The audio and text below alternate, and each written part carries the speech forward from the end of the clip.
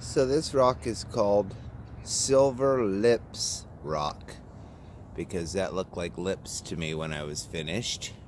It's for my friend Debbie. Her husband Mike has been repairing my car since I was 16 years old, and I cleaned their sofa last week and gave her one of my giveaway rocks, and she loved it. And she showed me a tiny little rock that she has that's called Island Boy. And Island Boy goes traveling with them, and the kids tell her that she likes Island Boy more than she likes them.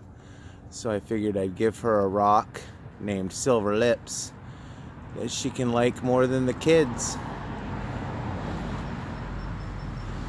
And it's too heavy to pick up and show the name on the bottom, so you'll just have to take my word for it. But Silver Lips is going to be wrapped up and delivered today. Hooray. I love these lips. I think it's so funny. Looks like a centipede.